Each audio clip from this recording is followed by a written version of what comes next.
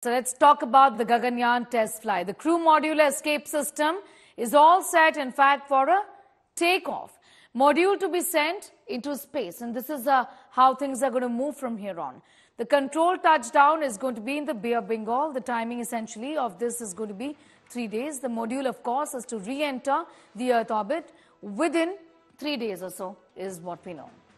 Well, after Chandrayaan 3's historic success, ISRO is all set to, in fact, set with its with the other mission essentially, which is mission Gaganyaan. The countdown to mission Gaganyaan is officially on with its first test flight scheduled. Here is a detailed report.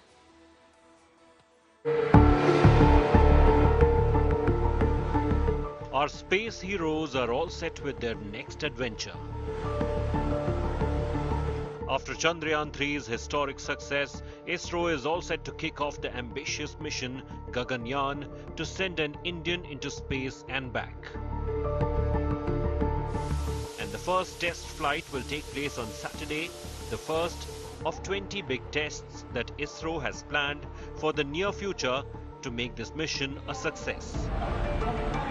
We are glad to show you a kind of test module. It is called as the Integrated Airdrop Test Crew Module Structure. So this is one of the original crew modules that will be tested, and this one's purpose is to be dropped from a distance of 4 to 5 kilometers from the atmosphere, and it will reach down to the, and they will be doing multiple tests on it to find out exactly how the structural integration works.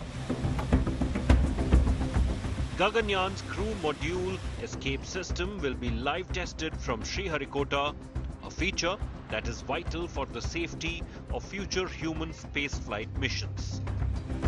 This is a testing of the crew escape system using a new rocket called test vehicle. So it's a liquid engine powered rocket.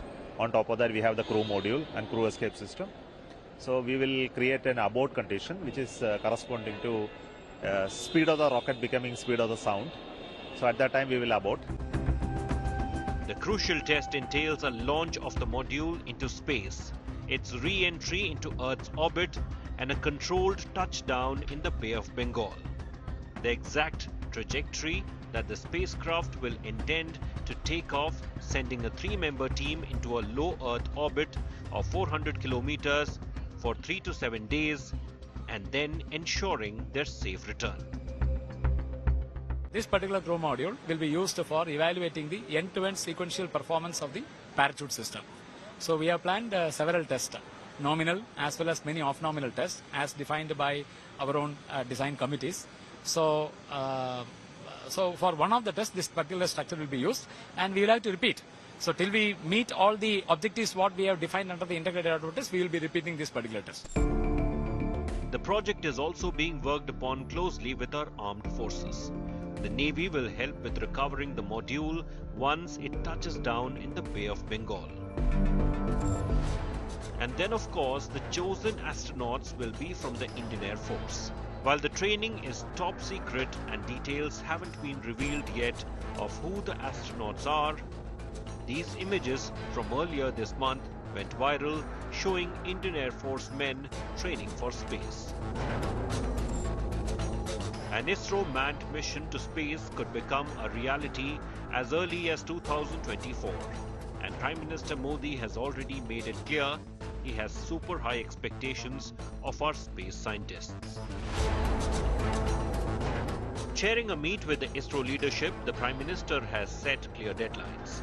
An Indian space station by 2035, a manned mission to Moon by 2040, and also missions to Venus and Mars.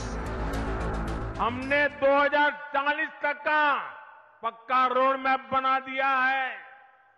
कुछ ही समय बाद भारतीयों को लेकर हमारा Gaganyaan space में जाएगा।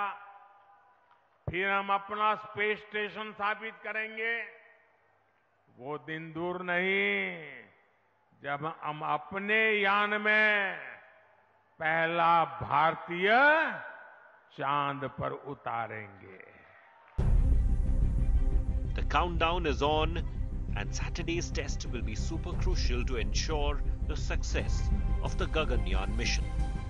With Pramod Madhav, Bureau Report, India Today.